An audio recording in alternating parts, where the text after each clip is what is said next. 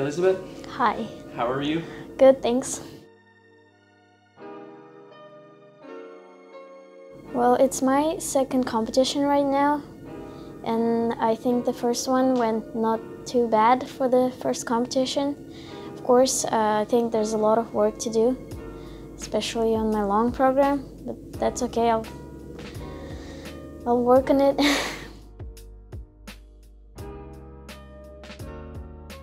Well, of course, the main focus is doing the clean programs every time, and that's just the main goal.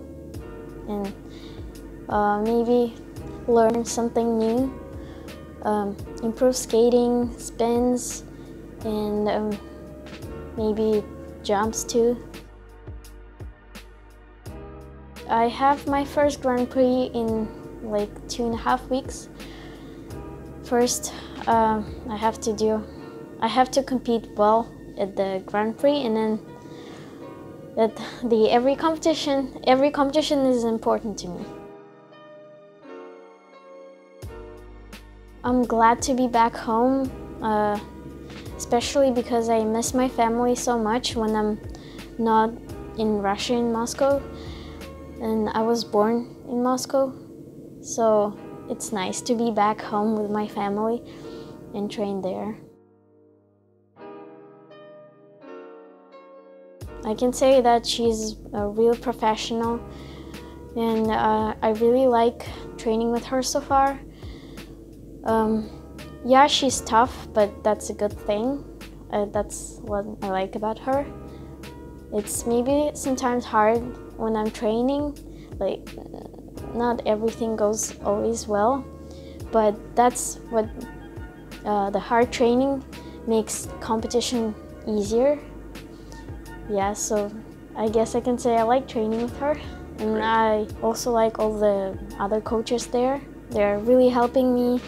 I like my new programs. They're different from last year, and that's a good thing.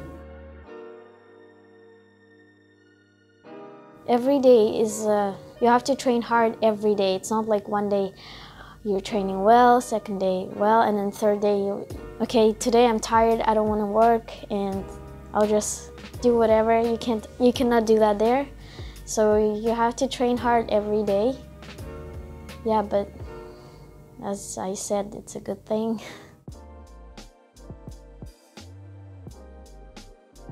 I cannot say it's my favorite moment, but it's definitely memorable. So when I was 5 and I had my first competition, my mom tied my skates, and when I was performing, they got untied. And I was like crying, because, well, it was my first competition, it was important to me, and then since that moment, I started tying my skates myself. Yeah, it was really, I will remember that forever.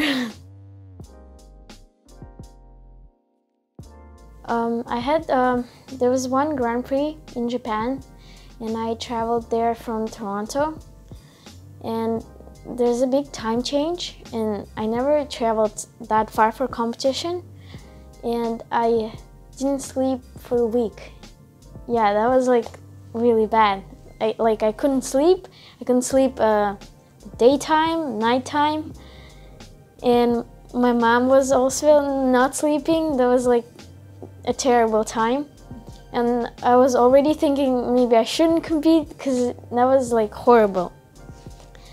But then my coach, Brian, he told me like I should compete and I can do it, and I actually did not so bad, and I guess I learned from that competition that I shouldn't give up.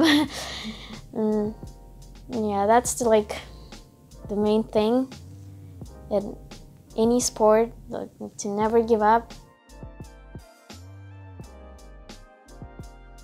I'm really glad I have so many people that support me. I read their messages, their comments, how they like my skating, and it really helps me.